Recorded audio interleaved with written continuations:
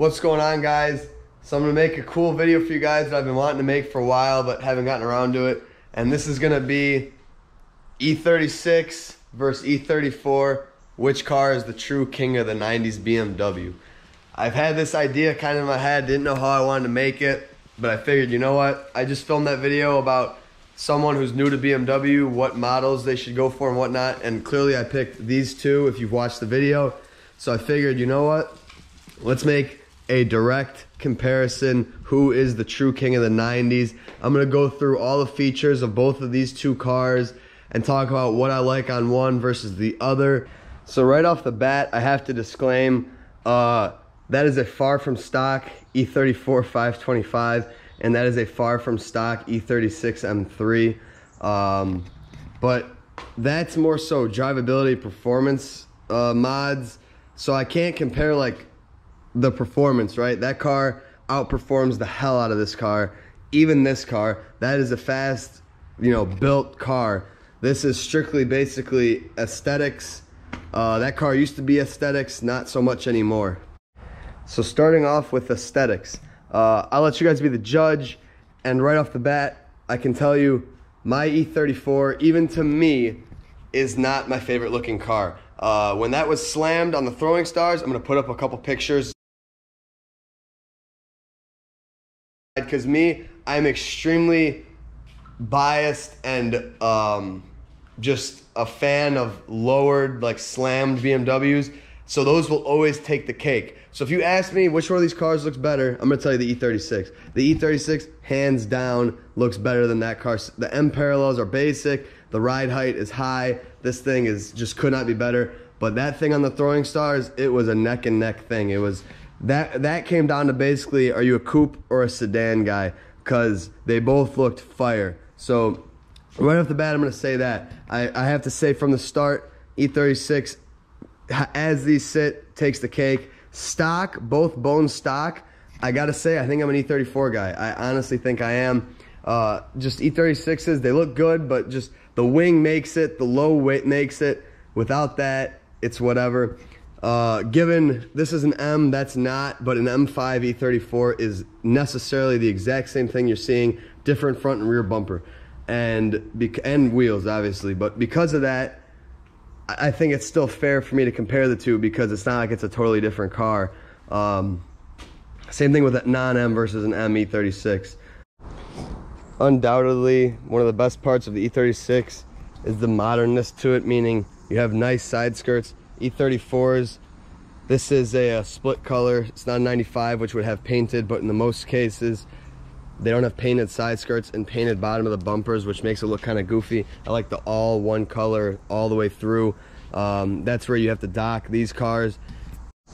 The one odd thing that is about these cars, but the way these are looks good, but you'll see if you follow the bumper trims, so front and rear bumper, it's thicker than all the intermediate trim, meaning in between the wheels. So you can see it thins down, so you don't have a consistent trim thickness, which doesn't look bad on E34s. I think they pull it off, but it's kind of odd.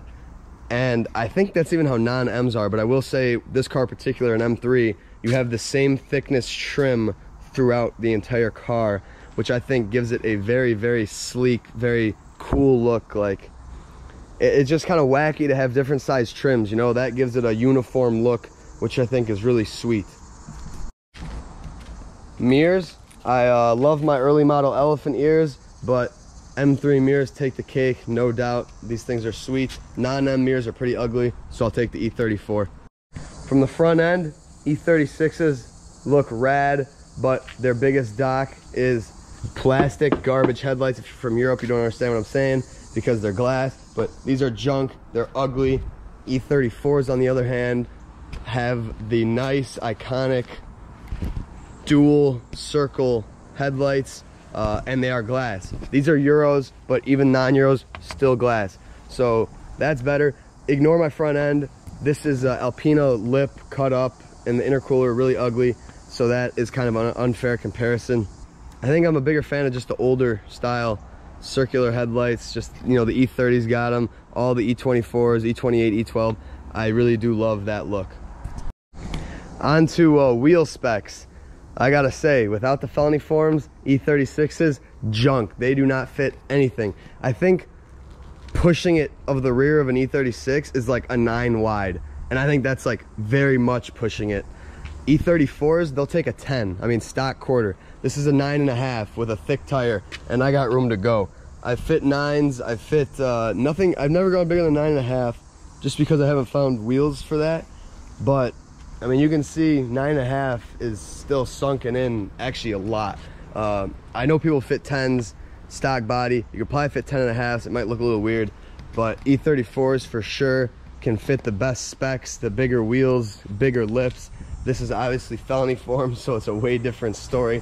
These are 10.5s in the rear and 10s up front, which E34, you can't go wider than a 9 up front. The prime like fitment E34 spec in the front, I'm gonna give you guys a little tip of advice here, is a 9-inch wide with the ET about 0. That is the key to front fitment on an E34. Rear, there's a lot of different things you could do. So that's my little tip to you guys, but it's unfair with when you got wide body like this. Window trims. E36s got this junk rubber that degrades really easily, and this stuff discolors, fades. Got a docket there. E34, you got chrome, baby. That is can't get any classier than that. So E34 takes the cake there. The chrome can get pretty beat up, but in general, the black on these cars gets a lot more beat up. Windshield cowl on E36s cracks really bad. You can see this one very cracked up. This car, I actually just painted it, so it's unfair, but so it looks really good. But they don't crack. They fade, and you could really easily paint them. You could see how good that looks. So I got to give it there on the E34. Better design, more durable. You got to figure when you're looking at an E36 versus an E34, you're looking at a 3 Series versus a 5 Series, and obviously 5 Series are always the higher end, right? More luxury. And I'm going to show you guys. You'll really see that when we get, I think, to the interior and a few other things I want to point out. You'll really notice that. Onto the suspension. So obviously I'm not going to jack up both these cars and show you guys the suspension, but E34s have an ancient style with the subframe that's like a beam, and your R-tabs have no adjustment. You can't align the rear on these cars unless you weld in toe plates. E36s are king there. You have a lot of rear adjustment, toe, everything, but you blow through the R-tabs. And this car has, I think, stock R-tabs, and it's got like 255K on it. So that rear end is a lot more durable. And while I'm on the back, I want to say subframe, no subframe issues. E36s, same with E46s. They have the infamous subframe cracks, rear axle carrier cracks, if that's how you want to say. And that's a huge dock. That is the worst thing of E36s. The rear ends are made of glass. I'm sure you guys know. Maybe if you don't know, look into it. If you want an E36, I would definitely recommend checking that out. It's very important when you buy one. You need to have the reinforcement done. And this car, while they're ugly, has the plates. They're welded in. They're hideous. But the rear top mounts want to have plates there. Even the fronts. The mushroom or the shock towers in the front will mushroom and crack. I've seen it firsthand. E34s have no sorts of issues like that. There's no such thing as a rear cracking subframe. There's no such thing as blowing out your front towers. That just goes to show you the build quality of an E34 versus an E36. To have a car, and that goes for both of these, I'm not just dissing the E36. To have a car made by BMW, made by any brand, that you have to weld in plates to literally save your entire car from shredding is ridiculous. I mean, it's ridiculous. You shouldn't buy a car that you have to worry about your subframe falling out. Like the trunk cracks, the trunk floor, like that's insane. And that is the biggest, and that you can ask anyone, that is the biggest disability that the E36s have over anything. That is their biggest flaw of all time, is the freaking rear axle carrier pan. It's just weak rear ends. Strong, very strong. E34s do not have chassis issues. I think I may have heard of a few guys that have noticed like some like cracking, like but you don't know how those cars were driven. E34s are older cars. That's a 99, that's a 92. They stopped E34s in 95. They stopped these in 99. So you already got to figure that's a more ancient of a car. And like I was saying with the suspension, front end, Biggest flaw about that car, steering box, no rack. These have a modernized rack. It's very responsive, it's nicer turning. That is an older style box. They get very sloppy, they're harder to turn, which to me is not a con. I don't mind heavy turning. That's why I love E46s. It's the last BMW to basically have like mechanical steering feel, not electric. So that is all just goofy tie rods that are super annoying to like undo. Ball joints, I mean. All the control arms blow out on those really easily. The front upper control arms go bad. E36s, I can't attest. I haven't had one. The suspension's gone through. I haven't had to do it myself, so I can't say for sure. But I know the infamous 55-mile-an-hour shake is really common on those. I don't know about these. So in terms of chassis structuralness, E34s win, hands down. Much more solid of a chassis, much more solid suspension. Given its older style, and it might not perform as well as one of these cars that's nicely gone through, in the long run it's just more durable, more solid of suspension. So E34 takes the cake there. Before I forget, while we're on the outside, the biggest flaw with the E34, I told you about the subframe on these, or I will. The biggest issue with the E34s is BMW's design to put these trims down here. These are painted trims that basically clip onto the bottom of the doors, and you can see on my own car, I try not to show it because it's embarrassing, you can see a little bit of rust there. Finding a clean E34 is really hard, especially up in the Midwest in Chicago where I am, because those stupid trims trap water, and when they trap water and salt, they make the doors rust, and that is why most E34s you see will have rusty doors. My wagon is a gem with no door rust, but these freaking things, doors will rust just like that. This car, I bought it totally rust-free from Kansas City. By the time I was done daily driving it one winter, boom, I had that rust, a little bit on the other door, the rears are good. And then that trim, as you can kind of tell, it just bends. That trim itself rusts because there's metal inside of it, and it just deforms. So you can see how ugly that looks. So that is the E34's biggest body flaw, no doubt. E36s don't have that stupid ass trim. So you just got door here, so that ain't gonna rust. In terms of other rust between the two chassis, aside from the door rust on the E34s, I'd say between E34 and E36, they're both about the same. They'll both rust out pretty good if they're not taken care of. Both cars, the rear quarters behind the wheels will rust just because that's where all the dirt and stuff gets kicked up when driving. I will say though, I see that way more on E36s than E34s. So the E34 might have it there. I will say though, I've seen E36s rust a lot on these trunk plates. E34s, I've never seen them rust around here, no matter how beat up the cars. I've never seen this rust, but I do see them rust up here, but E36s also rust up there. So that's kind of a tie between the two in terms of rust. They both rust more than they should, but it's their age. You can't really do anything about it, so you gotta live with it, and you gotta just find a clean one. And I guess if you guys are watching this from South or California or whatever, then you don't even know what the hell I'm talking about. But when you're from Midwest, if you know my pain, if you're, you know, Chicago, Michigan, Indiana, whatever, you know what I'm talking about. It's hard to find a clean car out here. In terms of engine bays, you guys know non-M's come with the M50B25. It's a 325.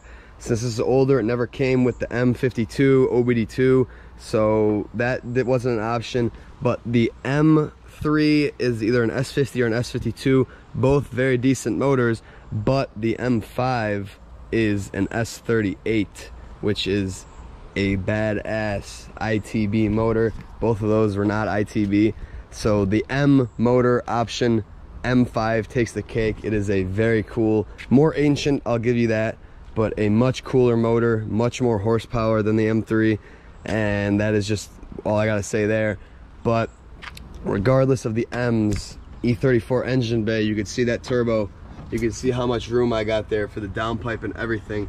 E34, obviously meaning it's a bigger car, means more engine space. So when you're looking to do modifications to the engine, this is the car to do it on. Everything is way easier to access. There's not a single thing that you have to do maintenance wise on an E34 that is a pain, meaning like not enough space. But I will tell you, on an E36, knowing I've had first-hand experience with Eustace's car, with the turbo. It is hard to fit the turbo.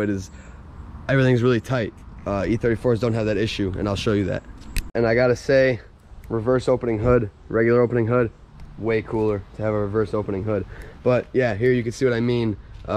Just there's like hardly any room there. So imagine putting a turbo on this thing, and this is the same with an M50, an S50, whatever. You don't have any room over here.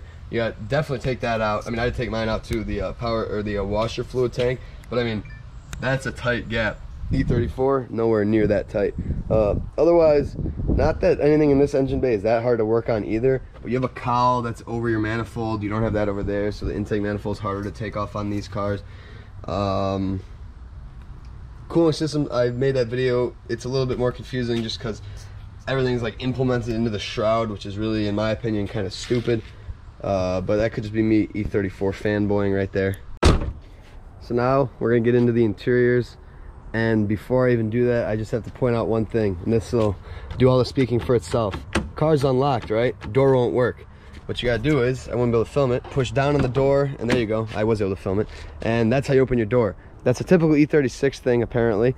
Frickin' door handles hardly work. I gotta say, I've owned a lot of E34s, and I've never had one that didn't just open. So, you're gonna have to dock the E36 there because that's just stupid, and it really bothers me. I don't even know what the fix is, but very easy to open this door. So aside from that, get in the E36, Magmas in an M3, way cooler, way better than anything that's in an E34, even the M seats. You cannot beat a Vader seat. These are the sickest M seats BMW has ever dropped. You can argue me on that, but I know that these are the best. So that takes the cake. Non-M E36 seats, junk. I'd take an E34 comfort seat all day. So that's not really fair comparison because like I said, this isn't an M versus an M. This is E36 versus E34. So that's not really valid. But aside from that, stock wheel in E36, this is a 99, hideous wheel. Stock wheel in E34, hideous. I don't have the stock wheel, as you'll see. My wagon has a stock wheel, so if you watch my videos and see my wagon interior, you'll know. But otherwise, gauge cluster, E36, E34. I can't really say which one I like better. That's kind of just a basic thing. E36s have rear headrests. Non-M E34s do not. I think I prefer the look of no rear headrest, to be honest. Dash, E36s have the flat, same material I believe, but E36s have the flat dash. And then E34, more of a shelf. It's got the cool little no airbag pouch there. I think E34 dash is better looking. Door cards, Magma door cards, which are cool. These are in good condition, but door cards, that's I think the most common E36 joke is that the door cards just fall off. So you'll if you've owned an E36, I'm sure it's happened to you. Door cards just fall off the door. They're cheap. This all morphs and warps and doesn't fit. These get all warped up. These crack. As you can see, mine has a crack. E34 door cards will also fall off and are also kind of iffy. As you can see with mine, it's falling off. I need to replace the clips. But otherwise, nice leather there, nice leather here, wood, solid. I'd say E34s have cooler, nicer, higher quality feeling door cards than E36s for sure. But it's just a common old BMW thing. They all just fall off. So can't really give one car that versus the other. They're both kind of junky, to be honest. Headliner, I got black suede. E34s never came with black headliner. So even the M's did, all M's did. But otherwise, with a black interior, you get a gray headliner, which is iffy. E36s, I believe, are the same. My E36 has no headliner, which looks cool and matches the interior, but I gotta get one. Window regulators go bad on both cars, so you can't give one that versus the other. They're both junk. What else? Center console. This is plastic.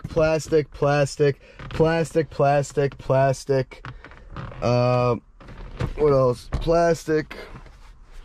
So not very nice. I do gotta say, I do like the look of it, but just plastic, cheap plastic. Everything's cheap plastic. Let's go over to the E34 and check it out.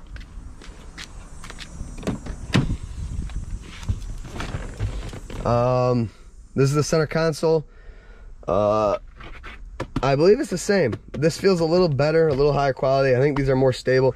The interior in general on E34 is just much more stable. It's a much nicer, higher quality. So I gotta say, it's hard to compare, but E34 is definitely nicer. E34's got armrests, which are sweet and luxurious.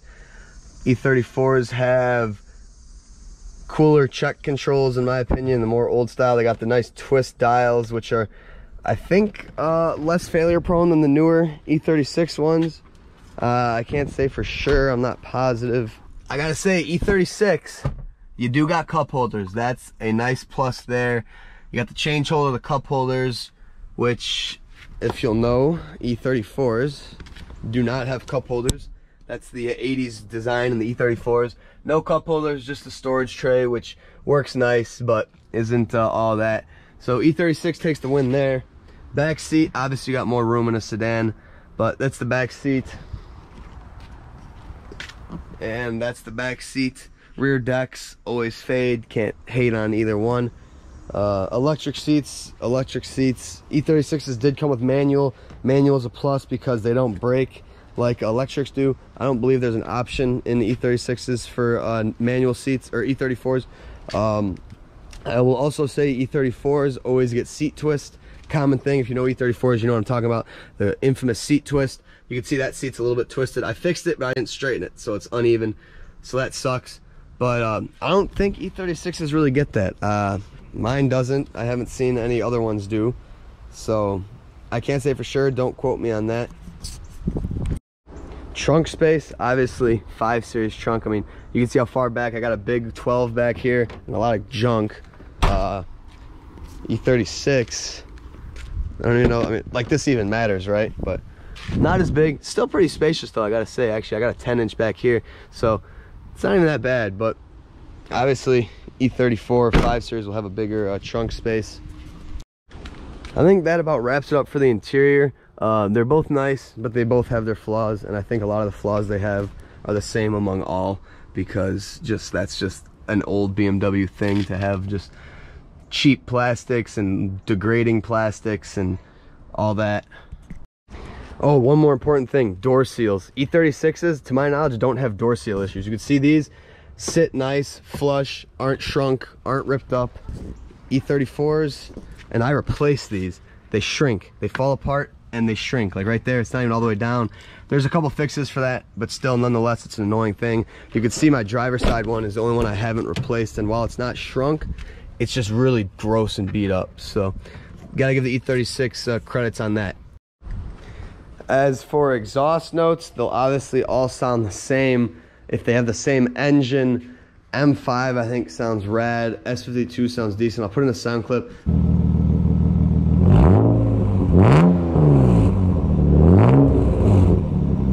This car's got a muffler delete, so it's a little loud, obnoxious, and obviously the turbo car sounds 10 times better. So that's more so personal taste and what's done to the car and all that. One other thing is aftermarket modification support. E36 has 10 times more aftermarket things you can do. Wide body, what are they called? Aerodynamic kits, just wings, you know, whatever. I mean, mirrors, all that. You got rare parts, carbon fiber interior parts. E34s really do not have market like that. They didn't have, it's just a harder car to do it with. Like, you're not going to throw a wing on an E34. You're not going to throw like wide body. You're not going to throw the aerodynamic kits like side skirts, bumpers and stuff. So you really are much more limited to like changing up the style of your car. Interior, same way. Like, I have an M5 shift surround on that car, but aside from that, there's not that much cool stuff you can really do. You know, wheel, shift knob, wheels, suspension, that's obviously the same for both. So, but like in terms of like the markets for rare parts, I've seen a lot more E36 than E34 stuff. But I do know there is some really rad E34 things, more on the like side of luxury things, like a cooler for the back, or like from a 7 Series, and like rear electric seats and stuff like that, that those cars don't have because that's a sports car, that's a luxury car. So I think I touched on everything, but that brings me into like a nice conclusion here. I gave you guys the differences, I gave you guys the pros and the cons, but at the end of the day, that is a sports car, that is a luxury car. You can do sports car activities with that and luxury car activities with that. But when it comes down to it, depending on which one you're looking for, as I told you guys, that is faster than an M, right? But it doesn't have the handling capabilities of an M. My M3, I would add driving. Disclaimer, I would add a driving, like how they feel to drive, but that car as it sits it drives obviously, but it doesn't go fast, it doesn't go hard cornering. So I can't give you guys a nice, E36 pushing it to the limit versus a E34 to the limit. That car is much more set up for driving like that. But at the end of the day, I know just off firsthand experience with Eustace and other M's, an E36 M3 well put together for a track is going to outhandle an E34, and that is just has to do with the suspension stuff you can do. Like, you can't really do much camber on those cars. You can do a lot more on these. So E36s are just a better handling car in general. I can tell you guys that without even going for a drive. I don't have to go for a drive and explain and pinpoint everything. But the way they're set up, it's vice versa with my two. But when it comes down to actually driving experience or driving enjoyment, E46 M3 is where it's at. Best handling M car. I don't care what you say. So that's just, I want to touch on that. But that's just my little disclaimer to you. Sports car and non-sports car. More luxury, less luxury. But I just want to point out all the differences and the pros and the cons to each of these cars. Again, I think I touched on everything. They have a lot of similarities, but they have their differences. So I hope you guys enjoyed this. I hope this taught you something. I hope it showed you something. I hope maybe it made you want an E34 or an E36. I know my buddy Christian Lewis, aka the Stash Man. Go on his channel. He just posted what he hates about his E36. He's gonna post what he loves. He's an E34 guy like me. He's my E34 brother. So if you want a lot of E34 like driving experiences and just a lot of more stuff about E34, go to his channel, check him out. This is just my kind of take, owning both of these cars for well over a year now. I just want to do a comparison. The king of the 90s. Let's see. Am I able to give you guys my thoughts on the king of the 90s? This is hard. It's like picking like your favorite kid. I'm not picking which one I like more, but I'm just saying, which of these cars would I consider the king of its era? I gotta say, E34. You watch the video, just much more well put together, sturdy car. These cars have stupid issues, door cards, subframes. I mean, a lot of people talk trash about E36s. They're just not that put together. There's a lot of cut corners. There's a lot of cheaper stuff. These cars are 110% more well put together. If you're looking for a driver's car, go with the E36. You're looking for a luxury car, go with the E34. That is a given. But you could do both with that. It's hard to get that luxury out of. It's just more sporty in any way. Both of these aren't coilovers, so I can't talk to you about stock suspension handling. But the M5 was a beast. E36 M3, kind of a disappointment, at least in the United States. So that right there, I gotta say, 5 Series all day. E34 is the king of the 90s. Come at me if you want. That's my opinion. So I hope I didn't miss anything. If I did, comment what you think between the two. Let me know your thoughts on what I chose. Otherwise, I will see you guys in the next video. Thank you for watching. I hope you enjoyed.